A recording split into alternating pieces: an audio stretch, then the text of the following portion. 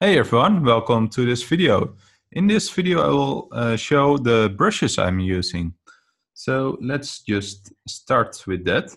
So when I sketch a character I use a sketch brush, so make a new layer. So I'm working in Adobe Photoshop, and the first thing I really want to say is that people overestimate a bit about the brushes. I get a lot of questions about what brush should I get and etc. And a brush won't make that big of a difference to your drawing. Of course, it can help, but it doesn't make your drawings suddenly that much better. But it's just a tool that you can use. So here, this is the brush I use for sketching characters. For example, here you can see it, that this sketch with the fish I made with this brush. And it's a brush that is pressure sensitive. So when I'm really pressing lightly on it, you see these light lines. And when I press harder, you see these darker lines. So, and oh, that is going my Siri. Annoying. And if I put on the settings, so go to brush settings, that is window brush settings, you see your settings for the brush. And as you can see, I turned on shape dynamics, and everything is just on 0, and only this control is on pen pressure. And what does that mean? If you put it off, it's just a straight line. If I put it on pen pressure, and it means in this case for the Wacom I'm using, it's pressure sensitive. So you get this thin to thick to thin to thick lines.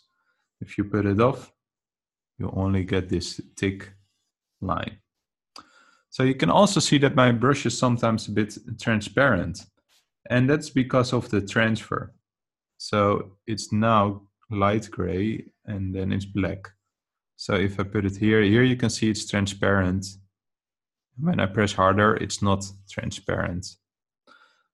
So also with pen pressure on, you can also make the minimum. So this is the minimum, but you can also make this the minimum.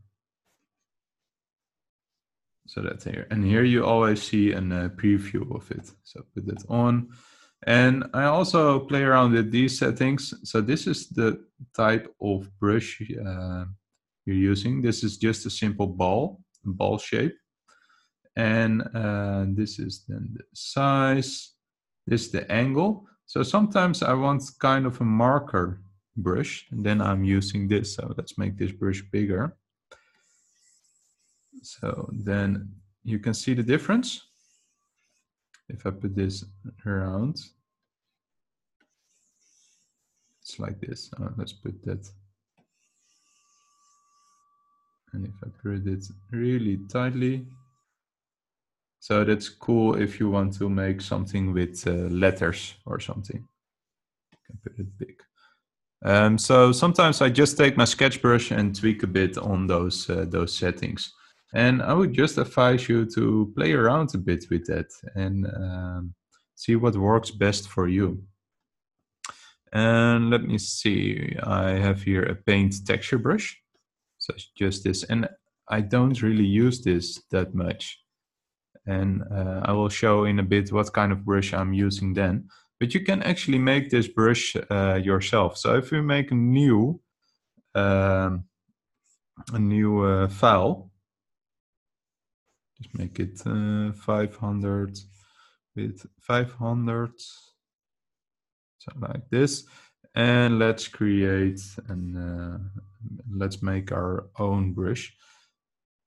So with a black on a white, you make some own brush texture. So you can use the texture from a photo or something or anything. I'm just doing this for the sake of showing it you guys. And going to, I think it was define pattern, and call it YouTube brush Press enter. And now I've made this this new brush. Needs to be somewhere. Where is it? Where is it? Just here.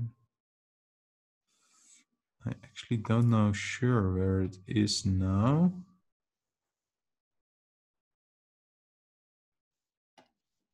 Last time it appeared up here.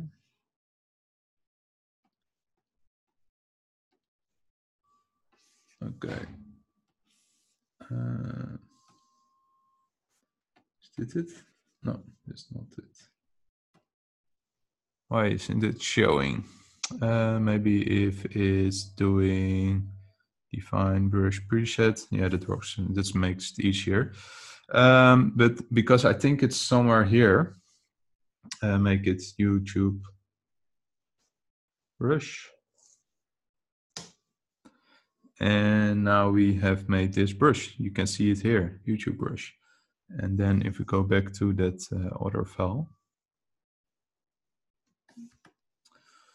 So now we can use that new brush with the texture. So you can make your own texture brush, and then you can change the settings like shape dynamic or dual brush. So I will just recommend playing around with those settings. But what I just showed, you can make your own brush. But I don't use that brush that much. I've made, for example, also an hairbrush, but I personally like to draw in all the hairs myself. But you can use this for painting in hair, so like this, and then using different colors. So you can absolutely use that. And I also made that with the trick I just showed, that you just make a couple of dots next to each other and you save that as a brush, and then you can make this kind of brush. Also have a figure drawing brush. So yeah, that is what I earlier showed with this marker effect. Just makes it a bit more fancier. Sketch brush I already showed. Ink brush, that's just basically a brush with only shape dynamics and smoothing. And smoothing, you can set that here. You can turn it up. Just if you put the smoothing really high, you have these really perfect lines. And if you put it low, you get it more. Yeah, the lines will be a bit more jittery. And for example, if I show it here, you can see those corners, right? If I put up the smoothing, it makes it really smooth. That's why it's called smoothing. Eraser, also made those brushes. So just a hard eraser, soft eraser, paintbrush. And that's, I think, interesting to show. So I'm using this to paint most of my drawings. So it's just a brush with transfer, and the brush tip's shape, the hardness, is on 0. So this brush is soft, you can see it. And I use that to paint this character. Here you can see it. Then I just paint the character like that. And etc. So this is how I make soft shadows. Also have a pencil brush. And then if I make it really small, but I really personally don't like to use it that much. I just like to have a normal sketching sketch brush like this, nothing fancy. You won't get the nice lines you have in your sketchbook, but me personally, I'm not really worrying about that. And maybe also one interesting brush I used is the perspective brush. So that's this. So this is just a tool I'm using to draw perspective. So I'm putting this here, and then I can start drawing in an house. So let's make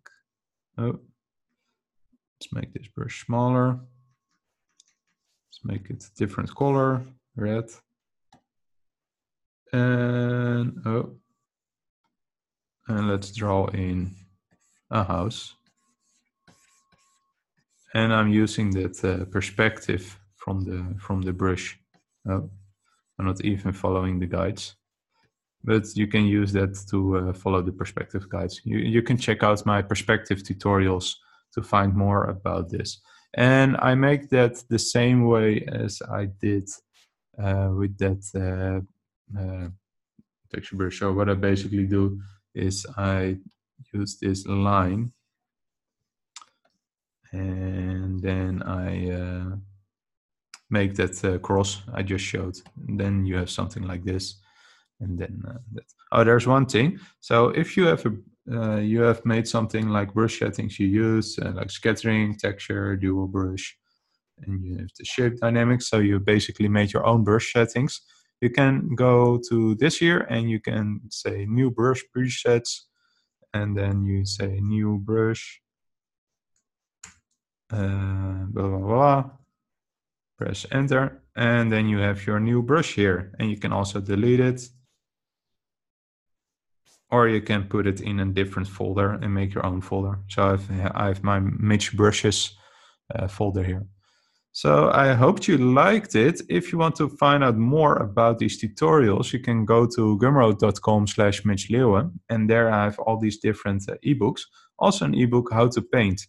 And in this ebook is also the brushes I just showed are included in it. And there's an ebook of more than 100 pages about how to paint digitally. And there's also 2 PSD files in it, so you can see how I build up my files. So I hope you liked it, and leave a comment in the comments to tell me if you have any questions or just want to say something. And I hope you like this, so please like this video and leave or maybe sign up. So I hope to see you next time. Thanks. Bye everyone.